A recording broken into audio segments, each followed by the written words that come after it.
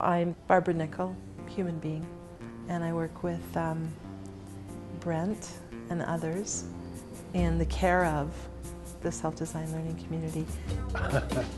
I'm Brent Cameron, and I'm working on being a human being. It's a lifelong process. I mean, I was literally taught in school to not smile for the first 2 months, so because that would be sending a message that would create problems for you. You have to do this, you have to do this structure, and you have to talk about this. With Earl, it was, here's an idea, if you want to use it, take it, write something. In my experience with the public schools over 30 years, that notwithstanding a lot of good things that happened and a lot of really good, fine teachers, the system itself was a model for bullying. Adults are really propped up with that false assurity, and it doesn't serve the children, the youth, and I don't think it serves the adults to pretend that we have it all figured out. They let you have as much responsibility as you can handle and as you want yourself. Everyone's just so friendly and open to what you want to learn about, and not a certain really strict curriculum. It's more of just shapes to what you your needs and your skills, I guess. You just know that it's a great place to learn. It's sort of free learning and learning how they want to learn. They get to decide. It really it made me realize what I could do with learning and the people who want to teach you the things you want to learn. The courses, they are flexible to do something for you, and I think that it's a school for the people. What do we want young people to be aware of as human beings on the planet in 2010? Here it's so much more engaging and so much more self-directed, and there's so much room for student interest and student inquiry for what they really want to learn. So it boils down to you get to pursue your passion far more here than you do at other high schools, because there is no real curriculum that you have to completely abide by. You get to kind of create your own course. How do we design a course that's kind of human and yet meets multiple needs when you don't know the people themselves? So in a practical sense, the students that I'm mentoring, that sort of lives itself out. And for me, I'm realizing that just through short emails and the type of work I get, I do get a picture of a student, and we do have a relationship.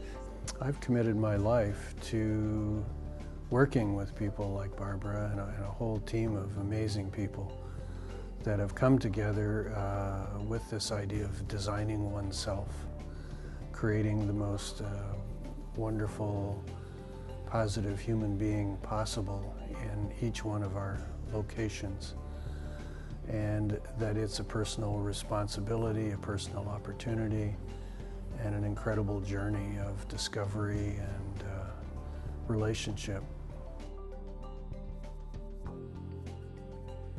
Without them saying yes to the invitation of SelfDesign High, I'm not sitting here, because they are saying yes. And I feel really just so fortunate. This is the first time I've ever been in a job that I've loved. I love it. I found out that I really like learning and that education is really fun, and it comes in all shapes and forms, and you can learn about anything, and that you can get into a deeper level on everything, and that everything's connected in a way that I didn't think before. Way more freedom, and it not necessarily you're learning less or more, but it's just you actually want to learn. When you actually want to learn, it's a much more fruitful education. Mentors are really good at just getting out of the way and just letting us, supporting us and always being there. Very grateful for that. Always kind of being in the background, accessible. That's really awesome. Awesome opportunity for me to get high school graduation without any weird cost. In school they teach you, they tell you what to do, and here I have to take it, I have to learn instead of study. We're always open to new ways of doing things. We don't have a monopoly on good ideas and what's best.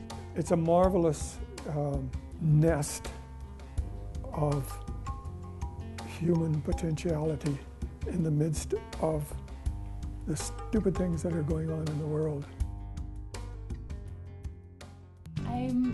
I'm really excited about the street art course. The fact that you can do a street art class as a grade 11 course is really exciting. The courses itself generally go into like deeper kind of issues of like humanity and the environment and stuff. It's like people are asking you personally, like, how do you feel and what do you want to do about this? And like, how can I help you? An unopened chest of like really, really neat stuff to get involved in. And I've barely scratched the surface of what I could do here.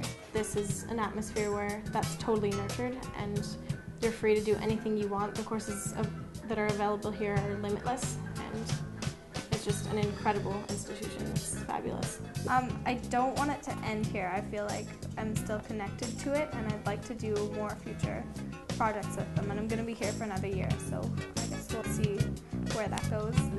And then you come to this school and it's like, okay, well, we're going to make sure that you have stuff that's going to satisfy the government for a diploma, but we're going to make it that you have the courses you need so that you can succeed in what you want to do. School can be different. Your high school experience can be a very different one than many, say, of my generation, what we've experienced. It can be a very different and dynamic and exciting time. It gives you the freedom to learn about what you want to learn about and do what you want to do. Yeah.